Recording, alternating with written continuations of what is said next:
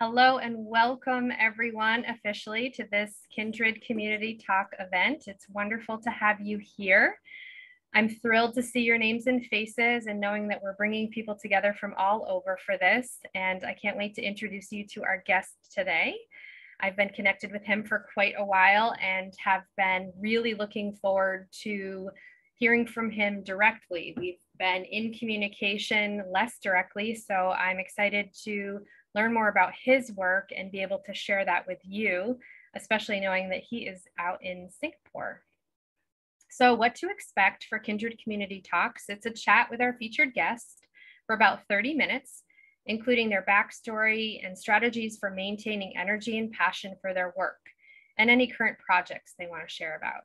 You may use the chat to submit questions. I'll try to keep an eye on it, although I tend to get pretty engrossed in the conversation, I will forewarn you. And then we'll have our 15-minute after party so that you can talk directly to us and unmute yourself if you'd like and ask questions. Right. Here, I want to introduce our guest to you. So today we have Harish Nim, who is an engineer, an MBA, a quantum health coach, and end-of-life doula, who is currently pursuing his doctorate and PhD in integrative medicine. He was born and educated in India, relocated to Singapore in 1992, and then started a technology company that grew into a 2,400 employee company across 11 countries.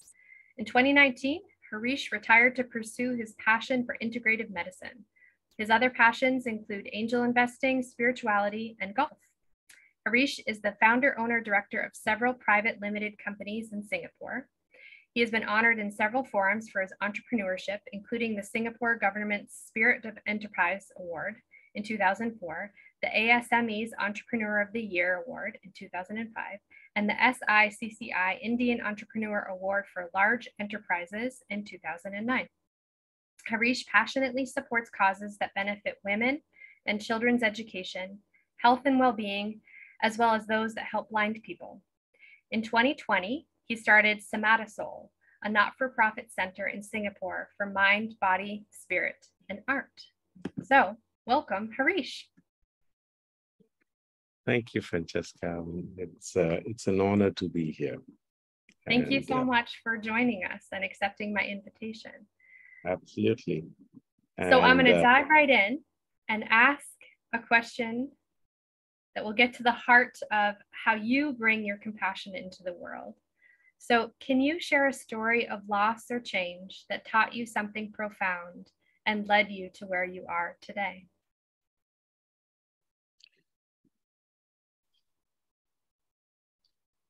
So about 30 years ago, I lost my father.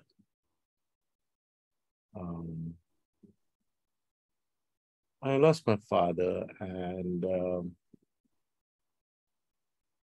I had a mother and 3 younger sisters that I decided to take responsibility for, financially, emotionally.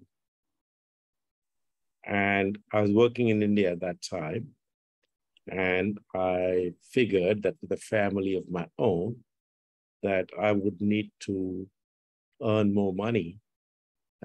So that was what got me to move to Singapore.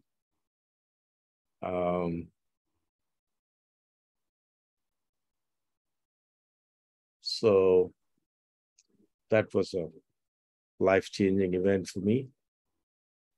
I have an elder brother and elder sister, but I decided to take on the responsibility for my family. And then in May this year, I lost my mom. So she survived for 30 years. And Francesca, I can't tell you how much the End-of-Life Doula course helped me with my mom. Thank you. She had dementia, and she was living with me. And for 10 years, I saw her dementia progress. And, there were things like, I think about 5 years ago, she forgot who I was. But every day I would come home by 7:30, I would sit with her. And the few days I couldn't, the helpers knew that my mom was missing something. So she didn't remember, she didn't recognize me as her son, but she sensed my presence. So we would sit together and we would just listen to spiritual songs together. And then about 2 years ago, she started not looking at me or anyone, but she would look over my shoulder. And then because of my studies with you, I would ask her, so, Mom, how many people are there? And she would tell me. And I would say, these are all these people love you. So it was just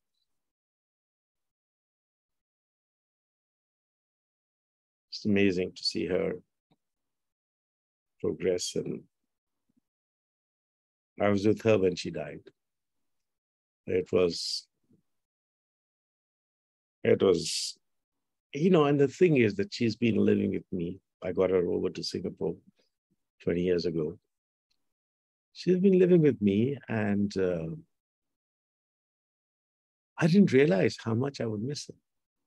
There was a big void, which I couldn't understand where it's coming from, but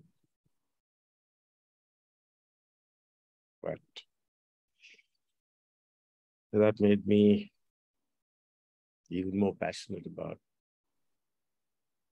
working with people at end of life.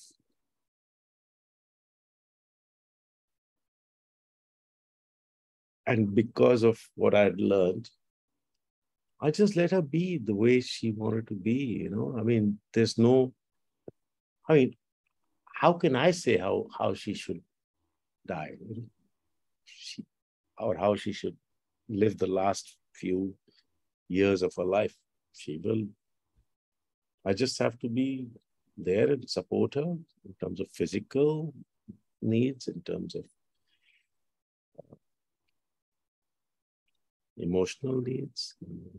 Just be there. I would just sit with her.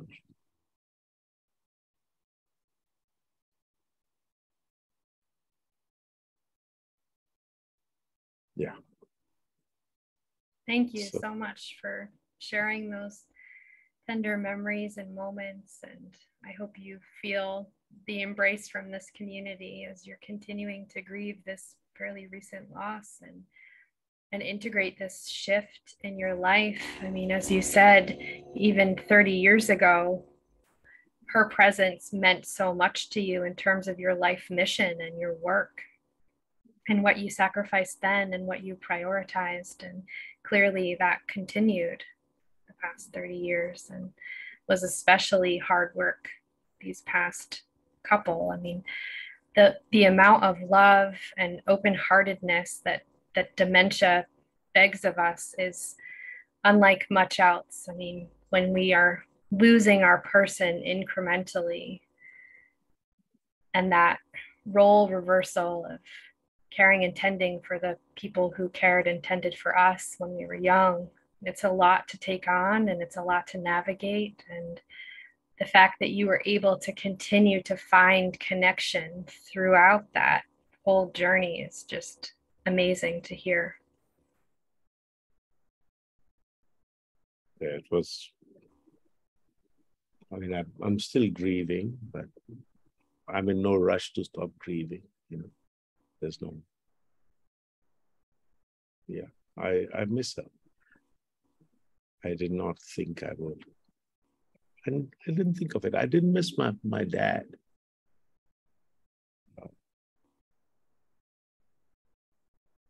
But yeah, so that was my answer to your question.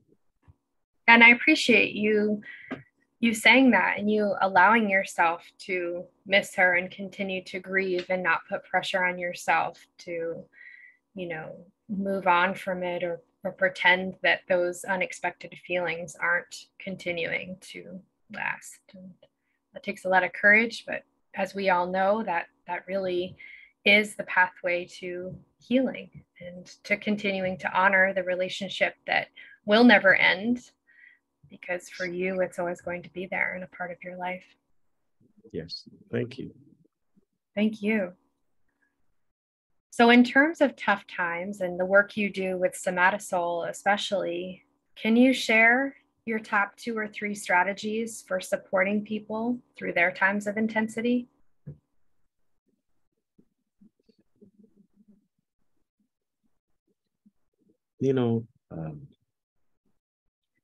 What I find works really well with people is to be absolutely present.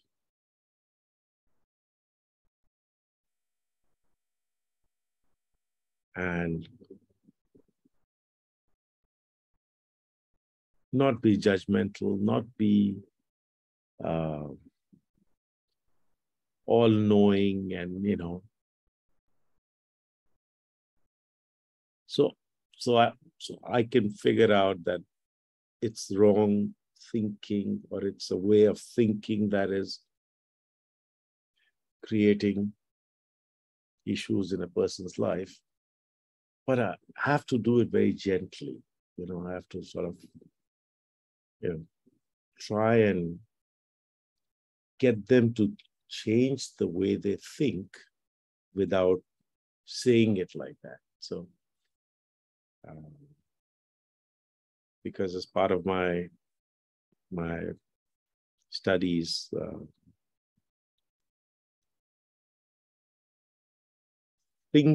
thoughts create emotions. Emotions create blockages in the body, and it's not surprising. There are so many people out there who need support, who need help. I just put out this small video on self-help. So Somatisol, my idea was we just give people tools to help in their journey and to help them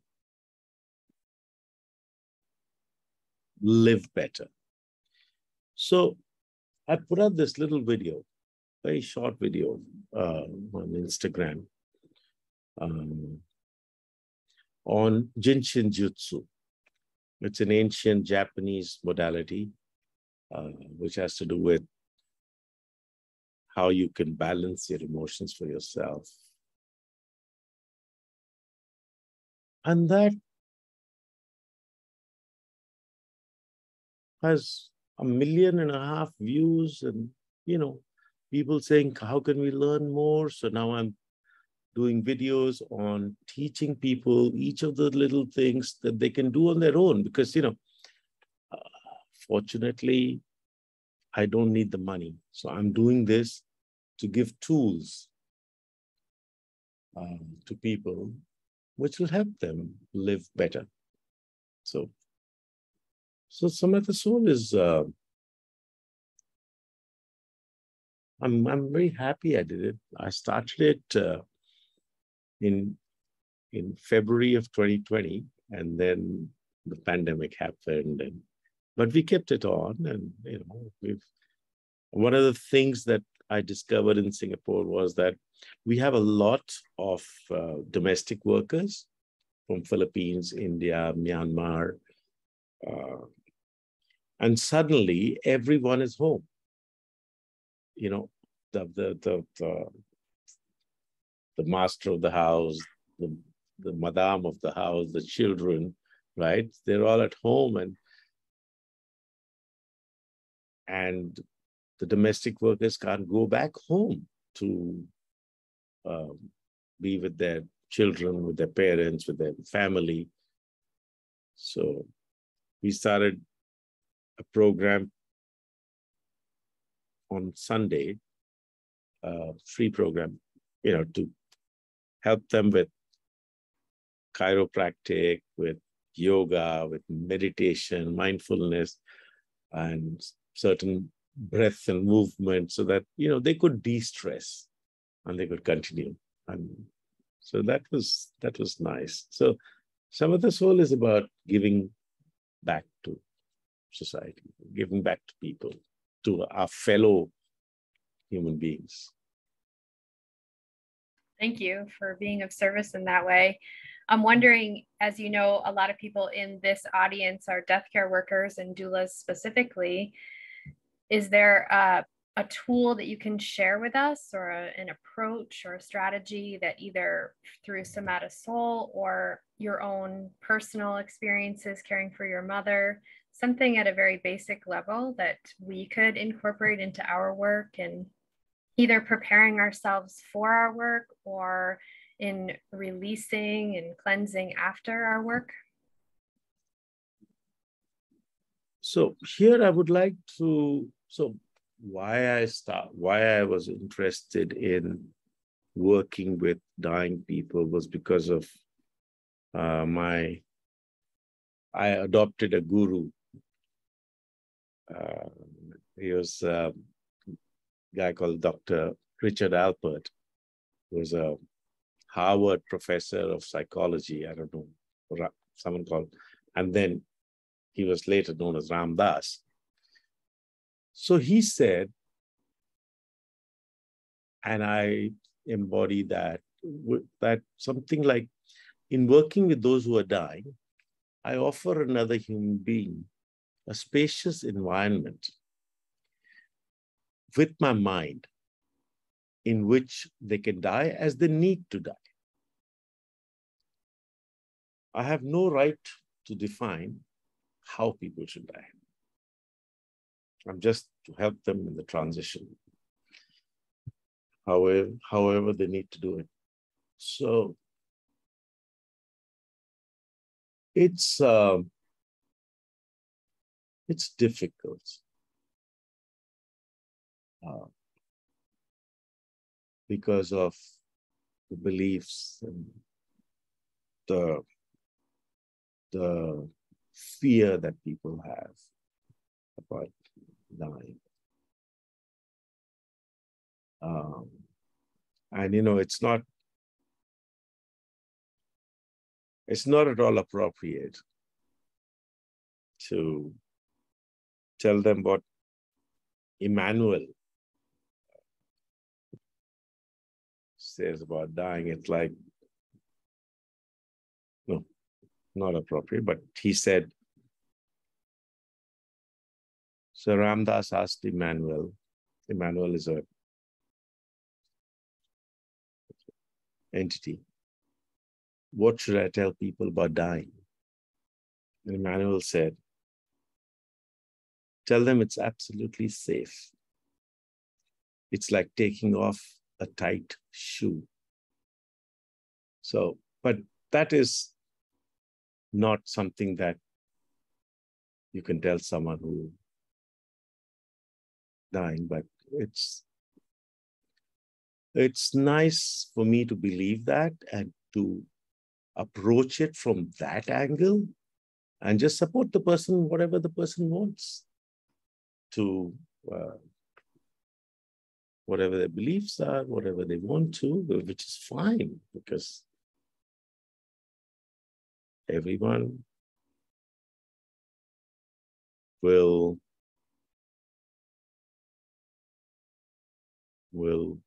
transition as they need to, because there are learnings in that too.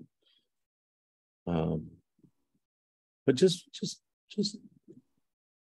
be there as another another soul, another human being who's just there. He's got no agenda.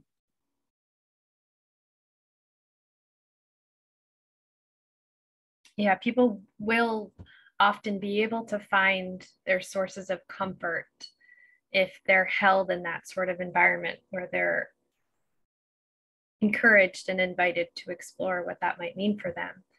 So becoming the person who will sit next to them and say, you know, I don't have all the answers. I don't have your answers, but I'm here to listen and learn and make sure you don't feel alone in this. And it is always an interesting situation when we feel like we have information that could be beneficial for someone to hear, but we're not exactly sure if it's going to be 100% applicable. And how do you thread that needle and finding that balance of, you know, perhaps you would be able to say that quote from Emmanuel, but in a way of saying, you know, someone once said, and say that, you know, how does that sound to you? And you could offer it up as a kind of a conversation starter and a place to continue to hear, you know, that resonates or that doesn't. And then those of us who have perhaps witnessed dying, we have a frame of reference as well that can provide some comfort to people when, you know, many of us have seen those who are nearing the end and their final breaths really do tend to find peace, even if leading up to that there could have been some agitation or some anxiety. You know, often it's not uncommon for people to really slip into a more peaceful state as they are getting very close to death and that moment. And that can bring some comfort to people as well, because, you know, culturally, we've outsourced so much of it and we're just not witnessing the process as much as we used to. And so we don't know what to think. And it's the unknown that can bring so much fear up in all of us. Yeah, which is absolutely right. And there was no way my mother would transition in a hospital or in a hospice. You know, she would.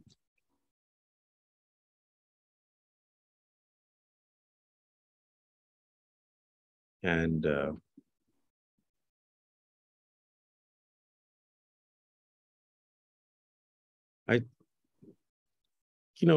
so I believe in just being available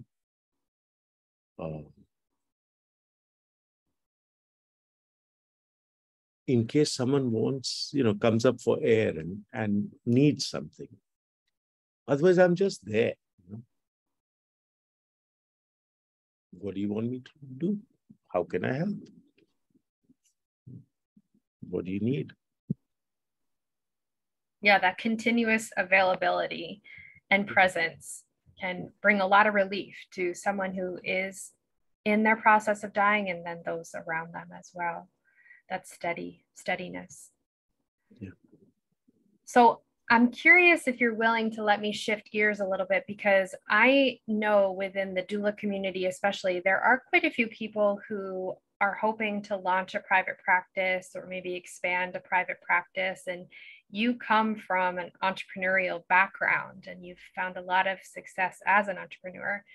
And I'm wondering, I didn't ask you this in advance, so I'm just throwing this at you, but if you have any basic tips that you could share for someone who's getting started, who's maybe not naturally inclined to running a business, but who recognizes that that's necessary as part of a private practice?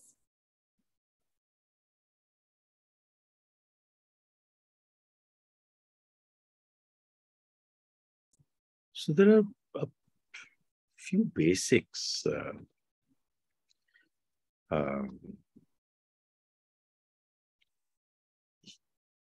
An entrepreneur, to be successful, always delivers more than the promise.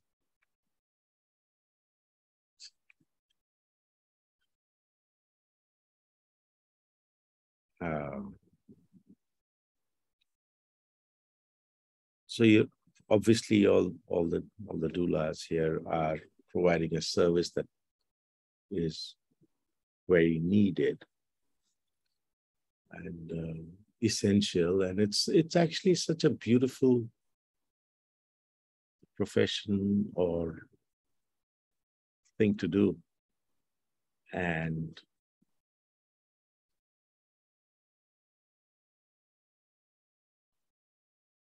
we just do what we do, and this kind of a service business grows by referrals.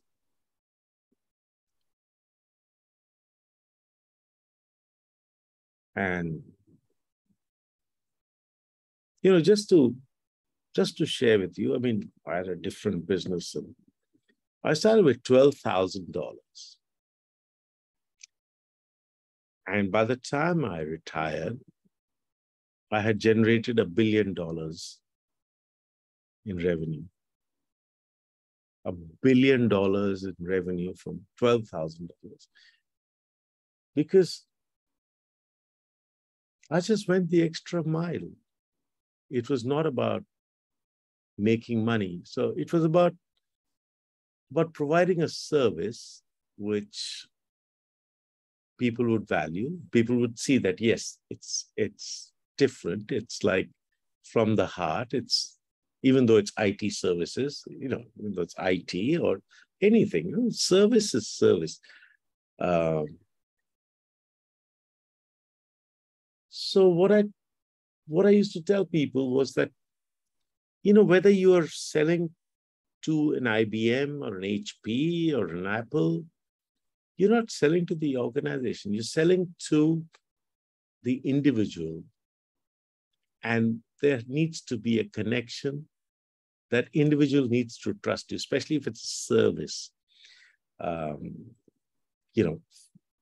person needs to trust you. The buyer needs to trust you, because he will only know what you've delivered once you've delivered, whether you can. So that trust needs to come in. And I'll share another story about, so I decided to sell my business. So there's this Japanese telecom company that bought my business. And the CEO asked me, so Nim-san, we are a Japanese company. We have only Japanese employees. We all think the same. How can you manage 21 different nationalities? I hadn't even thought about it. And I just looked at him and I said, I don't care about nationalities. They're human beings. And all human beings have the same desires, to be respected at work, to earn a good living, to progress in life. So at the base of it, we may be Japanese, Malaysian, Singaporean, Indian, Chinese, Filipina, German, but we are all the same. We're all human beings. And I think that's what clinched the sale for me. But, it was like human beings. So in terms of entrepreneurship, it's actually very simple. You don't need a fancy website. You don't need anything. You just need to do good work. Just need to put your heart into it, which I know this community does. Otherwise, they would not be doing this. So it's very easy for everyone here to do what they're destined to do and to make a good living out of it. Thank you. Thank you for sharing that insight. And I think something that new doulas or new entrepreneurs lose sight of is that it takes a little bit of time to start to build momentum. and to build your reputation and to just find some patience in that process. Because I know for me, with the educational opportunities that I have discovered for myself, the networking, just sharing about what I do, teaching about it locally, that is what has enabled me to become a person that doctors especially will refer their patients to. And now I have people who reach out to me and say, hey, I've got this patient, or hey, I've got this client. I think they could benefit from your offerings. Can I connect you? And that happens really naturally. And then the momentum builds because more people know about you, and then they share it with their friends or with their patients and clients. And then it starts to kind of pick up steam and take on its own energy. But to get to that point, it takes a little bit of time. And like you were saying, trust building, it takes that rapport building, that trust building one-on-one, and within you and your community, within you working well and complementarily, in a complementary sense with hospice, with palliative care, so that they know that we can all work in harmony together. So that's really a part of building whether it's a business, whether it's private practice and that you're charging for your services, whether it's volunteer and you're just trying to get your name out to the community as a go-to person, no matter your goal, that's a part of it. That's a part of the building. And it can be a really beautiful part of the evolution. You're so right. Which is why I mentioned that I started with just a mere $12,000. Of course, it took time. It took 18 years to get $1 billion out of it. But you just stay with it because you're doing what you're passionate about, and that passion shows. Yeah.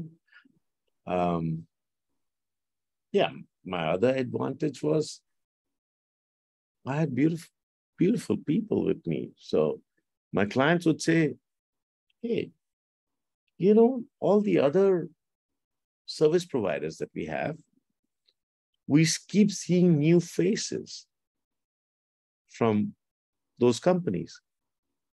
But in your company for the last 15 years, we've been seeing the same faces. So again, it's like, hey, yeah, isn't that how it's supposed to be? Without saying lifelong employment or whatever, but it's what human beings, you just treat them like human beings. You treat them well. You treat people well. Everyone, whether it's a checkout lady at the supermarket, you just do your bit to make people happy. Yes, and the world certainly needs that right now. It feels like more than ever. So thank you for that message. And thank you for sharing everything about your personal background, about your business background, about your passion projects, and sharing your heart and wisdom with us. I so appreciate you being a part of this. And I thank you, Harish. Thank you for having me. Thank you. All right, I'm going to stop the recording so we can have our after party. But until next time, everybody, and I will be announcing our next guest soon. Take care.